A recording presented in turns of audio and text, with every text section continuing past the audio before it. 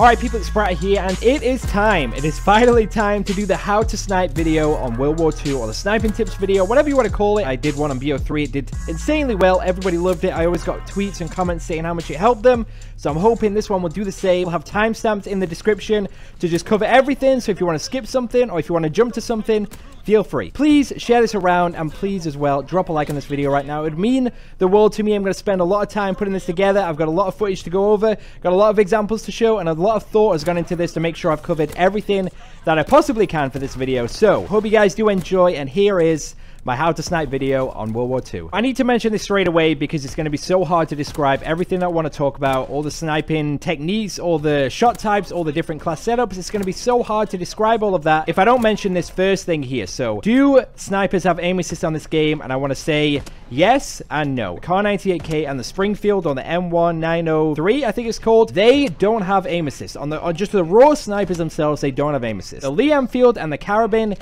the raw snipers, they have aim assist. But if you put them on the mountain division, they all lose their aim assist. If they had it, they lose it. If they didn't have it, they don't have it anymore, unless you hold your breath with the mountain division, and then you have some slight aim assist. So now we got that out of the way, let's talk about the shot types that you're going to be using on this game. So the main four that you've got on this game are quick scoping, drag scoping, no scoping, and hard scoping. So quick scoping is basically where you're scoping in, and as you scope hits the screen, you're going to click shoot. You don't want much time down in the scope. You don't want to like movie scope or anything. Quick scoping or pop shotting is where you scope, hits the screen, and as it hits the screen, you click shoot. Next, we have hard scoping, which is basically staying down in your sights for as long as you can, or staying down in your scope for as long as you can to make sure you get that one kill. These are like important kills or hard shots to hit. You want to make sure you hard scope just to make sure you get that kill. Next, you've got no scoping, which is basically just what it is. It's no scoping. You're going to hip fire. These are going to be like panic shots, reaction shots. You might be going for a cross map no scope or a trick shot, but that's the only time you want to use it, is to get something fancy or to hit a reaction shot. And the final one I want to mention at the end is drag scoping, because it's so hard in this game without aim assist to kind of lock onto someone, because there's no help there. There's no slowing down of the scope. If you don't know what aim assist did, that's what it does. If you see with a regular weapon or a regular gun, aim over someone, you'll see it slows down like a tiny bit. And with sniping, that was very helpful on previous games, but on the last few, it's been very inconsistent of whether it's actually been in the game or not. Drag scoping on this game is going to be so difficult to nail down every single time, so you don't really want to do it that much. I still can't drag scope that well. It's so hard for me to whip my scope across because there's nothing slowing it down. You have to do all that with your thumb while you're focusing on the kill, while you're moving. Like, I mean, it's tough. So I recommend centering, and centering is basically, like I said, where you get the enemy in the middle of your crosshairs before you're scoping in. So as you're scoping, you don't have to do much scope work or much movement while you're in scope, and you do all of the work outside of your scope. That is the best tip I can give right now. I'm going to show you examples of what centering is. If you don't know what I'm talking about, you're thinking, what the hell is he even mentioning here? Centering is this, what I'm showing on the screen right now. Get in the object, get in the target, get the person in the middle of your crosshairs, so when you're scoping in, you don't have to do any of the work. So I think centering in firing range is the best place you're going to practice for, honestly. Like, yeah, you're going to do it in games and in pubs and stuff like that, but to get the basics down, to get the sensitivity you want down, go into firing range, mess around with it, and that's the best tip I can give. Practice, practice, practice, get the sensitivity down. I personally use 11-11 on this game. It goes all the way up to 14, I think, so it's still pretty high. It's very, very high, actually, for no aim assist sniping. I have friends who are really good at sniping who dropped it to like 8 or 7. Then I have friends who are really good at sniping, they have it on 14. I don't know how, but for you, for people starting or people who haven't sniped too much, start off low, and if you feel like you're trying to follow someone across the screen while you're trying to center someone, and you're way behind them, or you're way too fast. If you're way too fast and you can't control where the person is, bring the sensitivity down. If you're following them and you're just not sticking with them, bring it back up. So there's got to be sensitivity that works for you. It's going to be different for everyone. Fast enough to turn around and kill someone, to have a fast reaction time, but slow enough so when you're in your scope, you're not over dragging, you're not overcompensating for what you have to do outside of the scope. But basically, in a nutshell, the key to sniping is to use all of those different shot types in different situations. Sometimes you need to quick scope. Sometimes you may have to drag scope. If you're whipping your shot around the corner, sometimes you may need to slow it down and hard scope someone. They might be across the map. You might be struggling to hit them. Sometimes you got to do that, and obviously the no scope is there for a quick panic shot, but don't focus on one of those. Focus on them all. Jump shots and drop shots, we're going to get into that as well. All these shot types count. And on this game, on boots to the ground, we need to figure out how to outsmart and outplay the opponent without flying in the air. So there's obviously different things you can do. and started off with shot types. So now we've got the basics and the key components out of the way for sniping. Let's go into a little bit more detail about the snipers themselves. There's 4 snipers on this game. There's the Carabin, there's a Lee Enfield, there's the Kar 98K, and then there's a Springfield. Each of those snipers I just mentioned have a different scoping speed. So some scoping faster than others. Each sniper has their own fire rate, their own scoping speed, their own damage, and their own in-scope sensitivity. So the Carabin is a semi-auto sniper. You're going to be firing fast, but the damage is pretty low. Wouldn't recommend using that in core. I would recommend using that in hardcore, and that's the best tip I can give for anybody going for the gold snipers or the diamond snipers. Use the Carabin in hardcore. It's just terrible in core. The Lee Enfield is also low damage. It's a little bit better than the Carabin though, so you're going to get a lot more one-shots, but it still struggles to get consistent one-shots, especially when you're firing a little bit lower. The scoping speed and the in-scope speed is very slow, so you're going to be scoping in the slowest out of any of the snipers. So when you click aim, and by the time the scope comes in, it's the slowest out of any of the snipers. And also while you scoped in, that sensitivity is the slowest as well. It's a very slow gun. The fire rate is kind of good though. The damage is okay, but overall it feels sluggish, it feels slow, but it's a good sniper. Next up we have the Kar 98K, which I feel is the best sniper in this game. It's high fire rate, high damage, and the fastest scoping speed you can have on this game. I know a lot of people might not know how to get this sniper, so if you don't, you basically have to prestige your mountain division. So you have to use a mountain division, rank it up all the way to level 4, I think, prestige it, and then you get the Kar 98K. And lastly we have the M1903. I'm going to call it the Springfield because that's basically what it is. Slower fire rate, is still decently quick for a bolt action sniper, but high damage. You're barely going to hit mark anybody with this, and it's a pretty fast scoping speed too. So I think the order goes, the Kar 98K has the fastest scoping speed, then the Carabin, then the Springfield, and in last place the Lee Enfield has the slowest scoping speed. I don't know why they did that in this game. It drives me crazy because I want to use any sniper at any time, and if I use the Kar 98K, which is the fastest scoping speed, then I pick up a Lee Enfield off the floor, I'm shooting before my scopes even hit the screen. Those couple of frames, if you're quick scoping, if you're black scoping, those frames count. And it's so hard for me to like adjust, and I think it's going to be the same for you guys. So what I do right now is I use one sniper throughout the day. Throughout that session that I'm going on, I use the Kar 98K for all those hours. And then the next day, if I want to use the Springfield, I stick to that gun because the scoping speed is different, the fire rate is different, everything is different. It's so hard to adjust. So I briefly mentioned this in the intro just so I could cover what I wanted to mention, but let's go into a little bit more detail. So the mountain division, that is supposedly the main division you want to use when you're sniping. If you don't know what it does, it allows you to hold your breath. You can't do that in any other class. Any other division, you can't hold your breath while you're sniping. So the weird thing about using the mountain division is when you hold your breath, you actually get aim assist on the sniper. It's not there when you regularly use it. If you're just running around sniping, you're not holding your breath at all. Even with the mountain division, you don't have aim assist at all. There's zero. But when you hold your breath and you drag over someone, you have some slight aim assist. Now, I don't think it's that helpful at all because you're throwing off every other shot because you don't actually have aim assist unless you hold your breath. And the amount of times you hold your breath when you're running around quick scope and stuff like that, you don't have enough time to breathe in and get that aim assist. You literally have to quick scope and drag scope and whatever and pop shit. You got to be quick. Now, let's say we use airborne or we use infantry or something like that, and using all these snipers again, the Kar 98K and the Springfield still don't have aim assist, whether that's the 4x scope, whether it's the iron sights, whatever. The Carabin and the Lee Enfield do have aim assist. They have regular aim assist in the game on those specific divisions. They don't have it on the mountain one. It gets rid of it and you only get it when you hold your breath. Hopefully I've covered that well. I'm sick of talking about that. Let's move on to something else. I think a lot of people might actually ask, like, how do I manage to like scope in on someone and follow them and be accurate while my scope's just swaying? If you're not using the mountain division and you're not holding your breath, you're always going to have some sway. I think learning the sway pattern is one way to do it. It's going to be something over time that you get better at, but I think if you're centering and you're quick scoping a lot and you're not making all of the adjustments in the scope itself and you're making the adjustments out of the scope, that is going to be the better way for you to learn how to manage that. All the work you're doing while you're scoped in is just a waste of time. Do all the work outside of the scope. Get the centering down. I can't stress that enough. So what's weird about this game in terms of sniping is the shot, the bullet always goes straight if you scoped in. You could be falling, you could be running, you could be crouching, you could be whatever. Every time you move and you scope in and you shoot, the bullet is always going straight, which is so weird on this game. It stays straight. It stays perfectly straight whatever you're doing. So I'm so happy the bullet goes straight when you're jump shotting because it's such a great counter to someone else who's jump shotting or someone who's drop shotting. But I'm really not a fan of, even if you just walk in straight and you scoped in while you're walking, that bullet goes straight. That has not been in any CoD, I don't think. Maybe BO2, but it's just bad. It just looks bad. It's unpredictable. Even though the shot's going straight every time,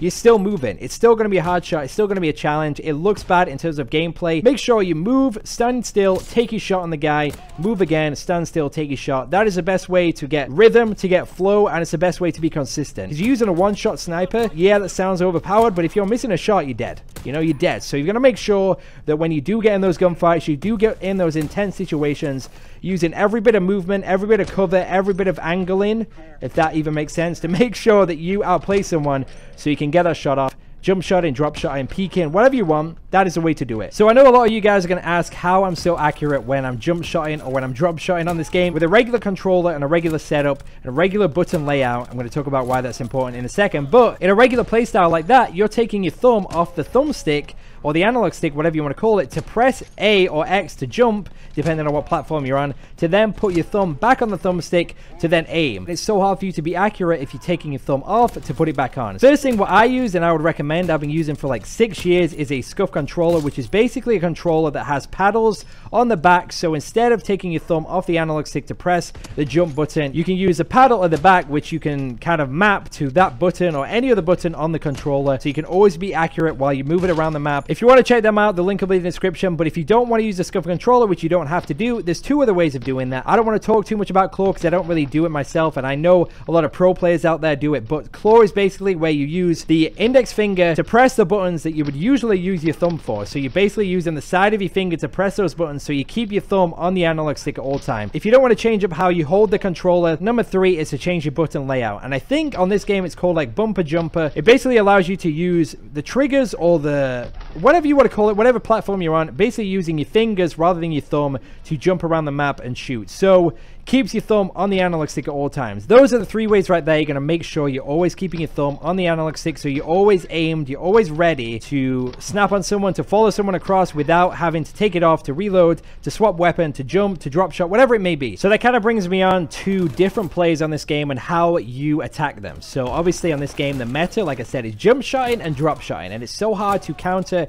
each of those if you don't know the player, if you don't know the situation. You've got to figure out, all right, these guys jump shot a lot, I've got to aim a little bit higher, so I know if they jump, I'm going to get that one-shot kill. Because if they jump and you're aimed, you know, lower body or whatever, you're going to get that hit marker. It's tough. It's very, very tough to counter that in this game, but you've got to read the situation. You've got to read the lobby. Everybody plays different. Every situation, every gunfight is going to be different. You could be playing a team that drop shot a lot, and you'll figure that out in the first few deaths or the first few kills. If they're hitting the floor, you aim a little bit lower so you don't have to pull your shot down as much when they hit that floor. If they're always getting bullets into you first and always flinching you up, they might be pre-aimed a lot. They might be a lot slower in terms of playstyles. They could be pre-aimed. They could be waiting for you. If they're always getting the first shot on you, aim a little bit lower, because if that's the case, they're always going to flinch you up. And if you're aiming a little bit lower and you flinch up, you're getting that high kill, you're getting the high body kill. But if you're already aimed high and you know they're flinching you up, every shot you take is going to be above the head. So you've just got to make sure that each lobby you go into, you know there's different type of players. You know there's someone going to be really aggressive. You got to figure out who that guy is. You know somebody's going to be real passive and just kind of sit back and wait for you to come around. You've got to learn to hit shots on those type of players. Someone plays a head glitch a lot. If someone plays cover a lot, you've got to get into your own cover. You've got to even use jump shotting on that cover so you can outplay that person who's on that head glitch. Because if you're just playing in the middle of the open and they're on a head glitch, it's going to be a tough shot. If someone peeks a lot of shots, if they get you one shot and they rush the kill, if they're rushing you and they're putting bullets into you and you know they're going to keep chasing you, get around the corner, pre-aim up, they run into the shot, you're good to go. Like, that's the type of stuff you got to figure out while you're playing in-game. You might even feel like being aggressive against someone who's aggressive is the best play. I do that a lot too. I don't always play passive if someone's pushing me. I might challenge them. They might not expect that. You know, if they're getting you one shot and you just jump around the corner and just hit them with a quick scope, they don't know what's happening, because jump shots and quick scopes like that are always going to go straight. You've got to know every type of shot type, for the quick panic shots to the drag scope to the whipping your shot around the corner. Every gunfight is going to be different. So you need to make sure that you know every specific situation that's going to happen so you can adjust, you can react quickly, and come out on top. That's the main goal. I can't say this is going to work every single time, because it's not. You know, health regen on this game seems really slow. It's going to be hard for you to be aggressive all the time. But then again, if you're not getting hit a lot, you know, you can be aggressive. You can be you can push them back into their spawn, hold their spawns. Spawns on this game seem pretty solid in like kill confirmed and TDM. They don't really switch too much unless you're diving in there. I think sometimes you even spawn with them, because one guy doesn't seem to push those spawns out. They don't really flip that much. But in domination, hardpoint, it's going to be be a little bit different. You're going to die in the back a lot. It's just those objective game types aren't what they used to be. So a tip that I gave back on Black Ops 3 was leading your shots. So basically, there was a lot of movement on this game, a lot of flying through the air, a lot of wall running, and you want to make sure that you were ahead of them. So as you're scoping in, they're running into your shot. So when your scope hits the screen, you can take the shot. So you don't have to follow them. It's very hard to follow in that game as well because of lack of drag scoping with the no aim assist sniping. So I thought on this game, it's actually kind of working in the same way. Whether they're coming around cover or they're coming onto a head glitch or whatever it may be, you want to be ahead of the game. You want to be leading your shot. So as you're scoping in, you're not scoping in and then they're ahead of you. You want to be scoping in. So as the scope hits the screen, you can shoot straight away rather than you scope in, try and chase them, try and follow them, because that's very hard without aim assist. It's very hard when drag scoping is not the best thing to do on this game. Don't always sprint around corners. It's going to be so hard for you to react and adjust if you're sprinting around a corner because you got to bring your scope up and get that shot off. So sprinted, slow it down. Don't always sprint around the map. When I know I'm against better players and I know they're going to kill me if I come around the corner sprinting, I'm going to slow it down. I'm going to make sure if I do go around a corner, I might even peek. I might even peek first and then come around. There's going to be little things like that where you've got to be aware that someone could be just aimed up. They could be aimed up ready and you're just going to die. Peek corners first if you know there's going to be a lot of people there, or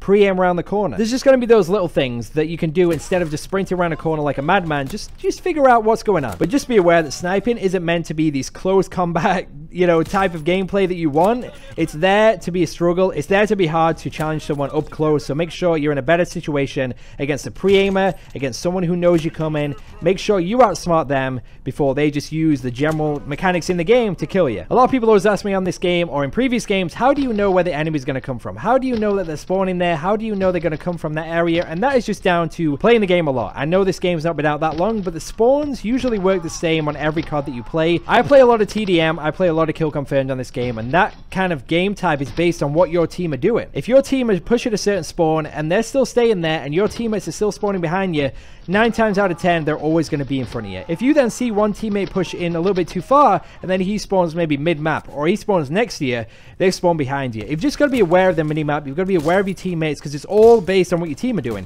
Unless you're playing free-for-all, which is based on your location and where you're stood and where the other enemies are stood, it's always about what your team are doing. And that's why certain things like domination or hardpoint, where you're holding a certain spawn and you're making sure your team spawn on you, that is something you're going to learn over time. There's no theater mode in this game, so you can't like go into theater and figure out where they're spawning, but just be aware. Look at the mini-map, look at where you're stood, look at where your teammates are stood to figure out where the enemies are going to come from, where the enemies are going to spawn, and basically the general locations of where enemies run to anyway. The choke points, the common areas, the common streets, the common corners, the common alleyways. You're going to learn that over time. You're going to learn that when you're playing. Don't just run around like a headless chicken, not looking at anything. Be aware of where your team are, where you are, and when the enemies are spawning. So now we got the main tips, the main techniques while in game out of the way. I want to talk about the setup that I have, the class setup that I use, and what I recommend. If you're going for clips, if you're going for gameplays, whatever it may be, I always recommend rapid fire. I think it's just key to know that you have a faster sniper than someone who's not rocking it. I also would recommend to use extender mags on something like the Springfield or the Kar 98K. On those snipers, you're only getting 5 bullets without extender mags,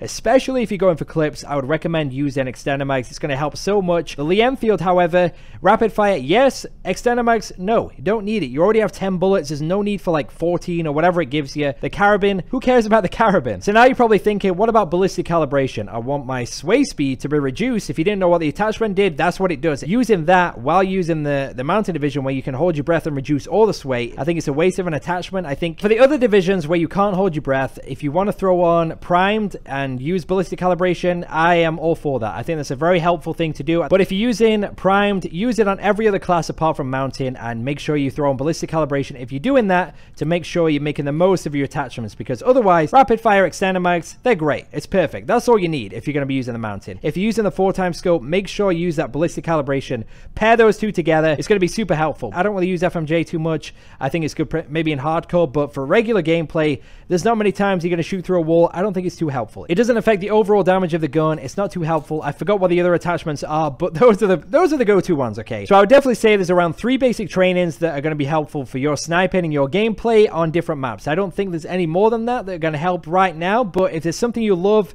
it could be some random one that doesn't help with sniping at all, but if you like that one and you play with that one, whatever it may be, and you like that, stick with that. But I want to talk about these 3 that I think really help with sniping and really help with me in terms of my gameplay on different maps and different situations. Scoped, basically basically says if you're aiming down sights, it reduces idle sway. And I really don't think it works on the snipers right now. I've tested it out and it really doesn't work. Because I was thinking, what if ballistic calibration, which reduces the sway, and you use scopes, which apparently reduces the sway, teams together? Are you even moving? Is it just straight? But unfortunately, scoped isn't working at all right now. I don't know if they made it like that, but right now on the snipers, as I'm making this video, it doesn't help. Obviously, I mentioned primed already, which is basically giving you an extra attachment on your gun and reduces the flinch. I'll show you a couple of examples. Once again, the flinch reduction is pretty noticeable, and I think it's definitely helpful if you're using a regular weapon. But in terms of sniping, I think the flinch is going to be flinching anyway. It's going up anyway. You've just got to adjust in-game to the amount of flinch. I don't think having reduced flinch is going to help too much unless you want to use it for the extra attachment, which is going to be really helpful if you're using something other than the mounted division. So lookout is a very, very powerful one in terms of sniping, especially on the bigger maps. In terms of just the radar itself, it changes. Something to do with the size of the map. So it shrinks the graphic size, I think, but it allows for more awareness. You can see more of the map, if that makes any sense. So that's really helpful as well. But the main reason people use this basic training is to see people's names and player names from all across the map. This is so helpful on a map like Gustav Cannon or Aachen, or something that's a big map with long lines of sight. So you might be hard to see someone who's just head glitching over something or just peeking around the corner. This basically glows their name above them like you've got your crosshairs on them, so you know where they are. And it's so helpful on bigger maps. Even on smaller maps, it comes in a little bit handy. Hustle allows you to reload faster, which is super. I just love it. It's so helpful. When I don't use it, I feel lost. I really, really love it. And it also helps to reload while you're sprinting. So if I'm pushing a spawn, if I'm trying to get back into the gameplay as fast as I can, and I can reload while I'm sprinting, it just saves so much time. It doesn't really affect the sniping itself, but I think it affects the playstyle enough and the gameplay enough that it really does help sniping. Probably something else out there that might help you a little bit, but those are the three I think are the best basic trainings for you to use on your snipers. So when creating a class, I think you should start off with the division. You should focus on that first. You figure out what you want from that division, and then you go into the basic training. You want to figure out what basic training is going to help your division, and then also help the final part is figuring out the sniping setup. So that is the way I would do it, because the division itself is going to be so crucial to what your playstyle is going to be like. If you don't like hard scoping, if you don't want to hold your breath, don't use the mounted division. If you're a fast-paced player and you want to be running around quickly, then use the airborne. And you might even want to pair the airborne with hustle, where you have a fast reload and you reload while sprinting, so you can run across the map as fast as you can. Every setup is going to be different. Expeditionary has like tac resist or something like that, but it also allows you to throw, is that a stun and a grenade, something like that. So if you don't like being stunned a lot, or you don't like being flashed or whatever, use expeditionary. There's like armored as well, which is like flak jacket. You're going to take a lot more grenades, but you might have 2 grenades. I might have mixed those up, but each division is going to base around your playstyle. It's going to be based around your map. Mounted division might be really helpful on Gustav Cannon, where you have to hold your breath a lot and line up some shots, but you might not want to use mounted division on flak tower, and there's no point to hold your breath. You might as well use something like armored, where you're going to get hit with a lot of nades, or you might want to use infantry, so you can use a 4x scope and ballistic calibration, so you can run around in close quarter combats and use a 4x scope rather than a regular scope, because you need extended mags and rapid fire, as well as, you know what I mean? Like, it is so based on the map, it is so based on the game type, it's so based on what sniper you want to use. You're never going to use that specific setup on every map, and if you do, I don't really think it's going to help that much. You're going to tailor your gameplay based on the map you're going to play, on the division you're going to use, on the sniper you're going to use. Different lobbies, different situations, different gunfights. It's always going to be different, so make sure the lobby you're in, you're tailoring your playstyle, you're tailoring your gameplay, you're tailoring your class based on that. Experience the game a little bit more, enjoy what it has to offer. There's so many different things that work together on this game. There's so many different things that are going to work in your favor compared to someone else who has a different playstyle to you. Just make sure you adjust to what you feel comfortable with and what works well on those specific maps. And I know everybody hates to hear this, but I've got to say it anyway. These tips are just here for you to learn more about the game, learn more about sniping, but if you're not practicing a lot and you're not playing a lot, it might not help too much. So make sure you put the time in, you practice a lot. Practice is key. I know everybody hates that phrase. Whatever you do in life, the more you do it, the better you're probably going to get over time. So yes, these tips are going to help you a lot to figure out certain play styles, what's good for you, what's bad for you, what shot types you love, but make sure you practice, make sure you put a lot of time into the game, and that is the best way you're going to improve as a player and as a sniper. I'm not saying I'm the greatest full time or anything like that, but I know how to snipe, I know how to adjust to certain games, certain play styles, certain maps, and I hope I've done enough to convey all of that in this video. If just one of you right now watching this video takes everything I've said into consideration, goes into the game game, has a better time, enjoys himself more, and gets better at sniping, I have succeeded. So with that being said, I hope you guys did enjoy this video. If you haven't already, please drop a like as well. Drop a comment as well if I did miss something, but hopefully I've covered every single thing I needed to in this video. Thank you guys so much for watching, and I hope you all enjoy some World War II sniping, because it's damn fun, I'll tell you that.